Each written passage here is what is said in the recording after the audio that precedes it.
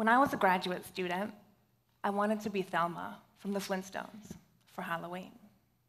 I went to a grocery store and I bought a dog bone for my hair. And on my way out, I saw a man looking straight into my eyes. Almost immediately, I knew I was in trouble. The next thing I knew, I was on the pavement with a gun to my head. I got hit on the head with the gun, and my head was bleeding, and I was rushed to the emergency room, where I spent the night filled with fear and anger. I wanted my attacker dead then, but I feel compassionate with him now. So I'm a developmental psychologist and the director of the Kids Interaction and Neurodevelopment Lab. Much of my research program was shaped by the events of that night. And my research looks at the neurobiology of empathy and how it can go awry in children with aggression. Today I want to share with you some insights from neuroscience and also from working with aggressive kids in how those insights helped me consider my aggressor as somebody worthy of compassion and remediation. And with that in mind, I want to share with you 3 things today. The first, we can identify neurobiological factors associated with aggression as early as childhood. Second, these factors are not immutable. They can be amplified or attenuated with experience. And third, perhaps most important of all, if we understand how neurobiology and experience shape aggressive behavior, this can help us change how we treat aggressive people. So advances in brain imaging technology, such as magnetic resonance imaging, or MRI, have allowed neuroscientists to look under the hood of aggressive people and look into the inside of their brain and ask questions such as, are our brains different between violent and non-violent people? So we use structural MRI to look in the inside of a living human brain and take a high-quality photograph. We can ask questions such as, how much gray matter does the brain contain? And is that different between aggressive and non-aggressive people? So we also use functional MRI, or fMRI, to take a kind of movie of people as they participate in tasks, such as witnessing fear or distress or pain in others. So here's a picture of our new MRI scanner at UCR, which is actually right around the corner from our building. And I use both of these techniques to look at why and how children become aggressive. Because even though the media focuses on these extreme incidents, these extreme instances of violence among adult males, the truth is that violence later in life is actually quite rare in a perpetrator's life. And we can observe aggressive behavior much earlier, as young as 2 or 3 years of age, and sometimes even in the first year of life. So in my work, I focus on children with conduct disorder. And these are problems such as aggression and bullying and hurting animals. So I look at these children and I show them movies of people in pain or in distress. I want to understand how they respond to these movies. So I'm going to show you an example of one of the images that I showed. And this I did in collaboration with my colleagues at the University of Chicago. Just to warn you, these clips were designed to demonstrate pain and to elicit empathic responses. What we see is the engagement of a network of regions that are engaged in processing pain and distress in others. And that network overlaps with a network that we have in processing pain and distress in ourselves. And this has now been replicated in a number of labs, both in adults and in children. So when we show these kinds of movies to kids with conduct disorder, what we see is 2 different patterns of behavior. Both of these patterns are very different from what we see in typically developing kids. So in one group of kids, these are kids with conduct disorder who are high on traits known as callous unemotional traits. And these kids with this kind of profile, they don't really care about the emotions of other people. So a child with callous unemotional traits might, for example, steal another child's lunch money in school or trip a classmate in the hallway and not really care about the feelings of that child. And these kids are particularly problematic. They're at a really increased incidence for aggressive behavior in adulthood. And these are the kids that we really that we look out for. So what we see when these kinds of kids look at images like that in the scanner is that they show an attenuated response in this pain processing distress network. So that's one group of kids.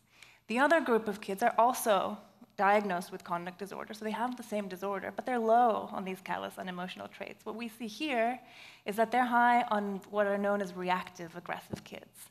And these kids are, they're very emotional, they're very emotionally reactive and volatile, and they often misunderstand and misrepresent emotion. So these kids might punch or kick or shove another kid because they feel that they've been provoked or threatened, when in fact they haven't. So they misread emotional information. They misread intentions as hostile or threatening, when in fact they're not.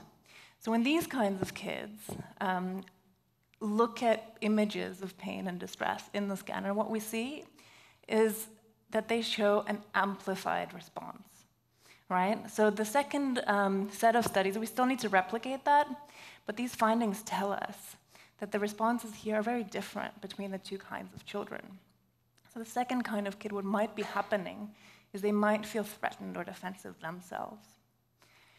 So what I find remarkable here, we see all of these kids with aggressive behavior, but when we look closely at their neural patterns, we see that they get to these behaviors in such different ways. Another way of saying that is to say that even though all three groups of children, they're seeing the same thing, right? They're seeing somebody being hurt, a person being hurt, but they're not experiencing it the same way. And I think that that's where the challenge to compassion lies. The most difficult thing about being compassionate towards another person, in particular when they're antisocial and violent, is to try to understand their experience in the way that they're experiencing it. Not in the way that we experience it, but the way that they experience it. And compassion is really stepping outside of ourselves and into the experience of another person. And I think only when we do that can we confront the problem of violence and the prevention of violence. So I admit that's a very difficult thing to do. In my work, also outside of work, it's difficult to feel compassion for kids who are hurting animals or who are aggressive. It's much easier to be compassionate with an anxious child or with a worried child. And I'm not always really good at it. I'm not always able to do it. But at times I can. And it's those times that are most rewarding for me and where I feel like I'm most able to grow, both as a scientist and as a human being. So one particular instance comes to mind when I was able to do that. And here I was about to scan a 9-year-old boy with conduct disorder. And this boy was aggressive. He had a diagnosis, but he was also quite afraid of going into the scanner. He was visibly afraid, and he was getting upset, but he insisted on trying. So he went in, and we scanned him. But then he became afraid again, and he started crying. And in that moment, his mother was standing right next to him. And she went in and started hitting him and yelling at him. And this was right in front of all of us. So if you've never been inside an MRI machine, let me explain it to you this way. You're lying on a bed, and it's dark inside, and you're in this narrow tube, and the scanner makes a really loud noise. To me, it sounds like the construction site is right next to your head. And I want to show you a little video just to demonstrate what it's like. And imagine that you are this boy lying in that scanner.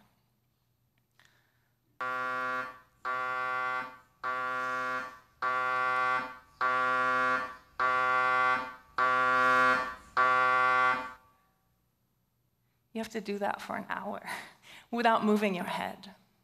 So you can see, I mean, I've been in this machine so many times that it doesn't bother me anymore. But you can see how people can be afraid, especially kids.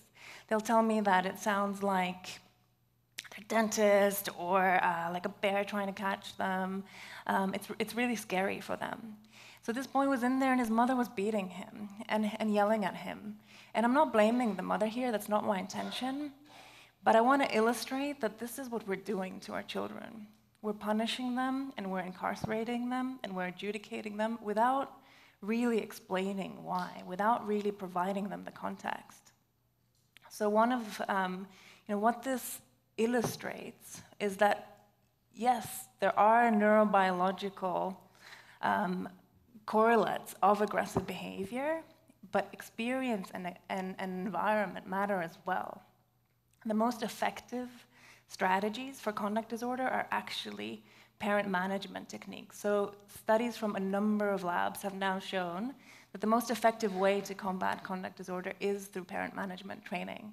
And here again, we see very different kinds of responses. So in the group of kids who are explosive and emotional and volatile, these kids really benefit from parenting that's warm and caring and sensitive while maintaining rules as well. So these are kids that benefit from time out, from very mild kinds of discipline. Not punishment, like not indiscriminate punishment, but mild discipline. The first set of kids, however, the ones with callous and emotional traits, they don't really respond very well to that kind of parenting. In these kids, I showed you that they had an attenuated response to other people's pain. They also have an attenuated response to punishment. They're not really concerned with timeout or with the threat of punishment, so those techniques don't work for them. What works for them more are reward-based parenting techniques. So they're more responsive to things like reward, things like encouragement. In general, these kids are more difficult to treat, and we have to use very systematic kinds of treatments that target both parenting and school and peers. But again, both of these approaches, they suggest that we need to be caring and supportive and not punitive without cause. Both of the examples that I gave you involved males, involved aggressive males. But it's a mistake to think that only males are aggressive, and it's a mistake to think that only males are in the juvenile justice system, and that we are not paying attention to males. Because actually, females are aggressive as well. And when we look at the numbers, we see that incidences of female violence and female crime has actually increased. So this is the most recent set of data. And here we see that female aggression is on the rise. And we see that in 1980, across multiple indices, so weapons, assault, vandalism, disorderly conduct, women and females were about at 19%. But in 2010, that percentage was at 28%, so that's a 50% increase. So what's happening here? Part of what we look at, I'm starting a new project together with Jyoti Nanda and Steve Lee, looking at females in the juvenile justice system. And my approach has been to look at the brain function and brain structure. And what we see in these females, when we look at the brain function and the brain structure of females with aggression, we see that the females are more vulnerable. So what we see is that the brain networks, the volume of the regions that are involved in perspective taking, in empathic responding, are actually smaller in females. And when we look at their brain function, we see similar vulnerabilities. So here's just one example. Here what you see is activation in two networks that are involved in perspective taking and mentalizing. And in one network, the females here are in orange, And what you see is that they're deactivated, they're lower in both of these kinds of networks. So what this suggests to us that it's the females that are driving this behavior. So there's something about these aggressive females that maybe they're at bigger risk, maybe they're more vulnerable. We have to test this idea further, of course, but it suggests that we shouldn't really just dismiss them. We shouldn't really just forget about these girls, because actually, in the project that we now have, one of the things that we're finding out is actually girls are punished a lot more. Judges are giving them longer and harder sentences. And why? Like, they expect them to be more empathic. They often expect them to be more pro-social. And so what it looks like it's happening is that judges are, because they expect them to do better, to know better, they're punishing them more harshly. And again, here, this is not helping them. Punishing girls is not a helpful response to violence. You know, where does this leave us? Where does all of this information leave us? What we see here is that violence is the result of a combination of biological, psychological, and social factors. Where does it leave us? We see from these data that violence is the result of a combination of biological, psychological, and social factors.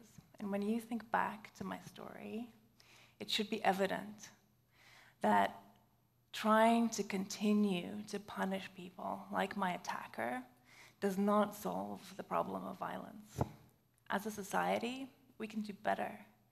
When we are violent and abusive and dismissive towards our children, we lead by example. We teach them to be unsympathetic and uncaring. The problem of violence, I think, the solution to the problem of violence, I think, is not to turn our backs on these vulnerable kids, but instead to keep our minds and our hearts open. What we want to do is we want to make our kids feel understood and valued. We want all of our children to feel understood and valued. And only by doing that can we teach them to also begin to care about others. We need more compassion and not cruelty in this world. Thank you.